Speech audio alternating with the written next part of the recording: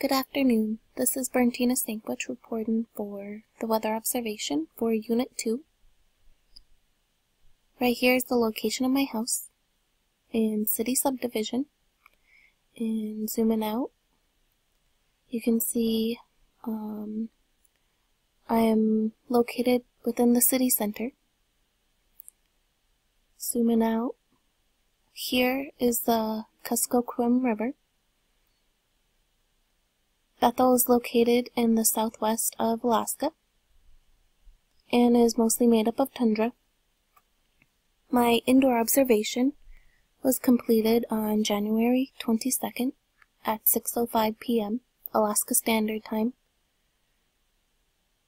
My barometric pressure indoors, uncalibrated, read 29.6 in Hg, or 989.44 millibars. According to the National Weather Service website, the barometric pressure for Bethel, Alaska was 29.28 in Hg, or 991.6 millibars. My calibrated barometric pressure read 29.2 in Hg, or 989.88 in millibars. Using the digital thermometer, I placed the left thermometer on the floor and the right thermometer on the table.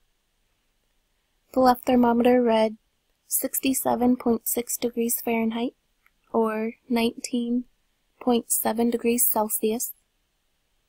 The right thermometer read 74 degrees Fahrenheit, or 23.3 degrees Celsius. My outdoor observation was on January 23rd at 5:39 p.m. Alaska Standard Time. This time I placed the left digital thermometer outdoors and kept the right thermometer indoors. The left thermometer read 8.5 degrees Fahrenheit, or negative 13.1 degrees Celsius. The maximum temperature read 8.7 degrees Fahrenheit, or negative 12.9 degrees Celsius. Negative 13.9 degrees Celsius. The minimum temperature read 8.2 degrees Fahrenheit, or negative 13.2 degrees Celsius. My right thermometer read 71.5 degrees Fahrenheit, or 21.9 degrees Celsius. The maximum temperature was 72.4 degrees Fahrenheit, or 22.4 degrees Celsius. And the minimum temperature read 71.5 degrees Fahrenheit, or 21.9 degrees Celsius. My barometric pressure was 29 in Hg, or 982.05 millibars. The wind, using the Beaufort scale, I gave it a 2 because the little twigs were moving, but not constantly, and I was able to feel the wind touch my face gently.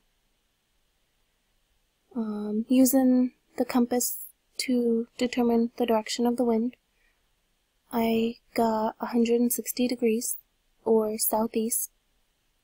The sky cover was overcast.